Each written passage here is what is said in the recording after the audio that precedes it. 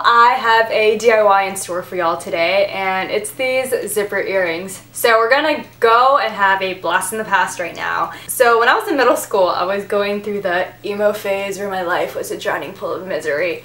And I used to go into Hot Topic and get a lot of my jewelry there, and they also had zipper earrings. I've actually been wanting them again. I was like, oh, you know, I kind of like those. Those are pretty cool.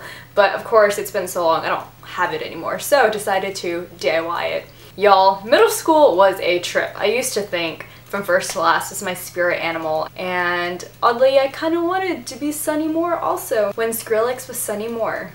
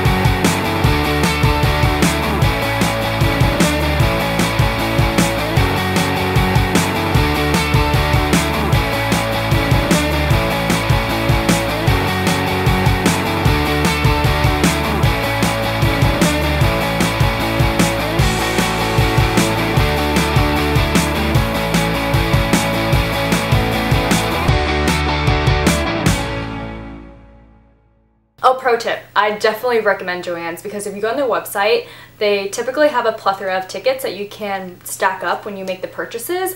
So I got the zipper, which I found in the curtain section oddly, and the back for about $2 to $3. The most expensive individual item was the glue. So it's $5 for a little collection of zipper earrings, which I think is pretty awesome. So that is everything, and if you wanna, you can follow me on Instagram and Twitter to see what I'm up to. And that's it. Bye! So I've been like scraping and like fingering the sides, and this is not bingo innuendo.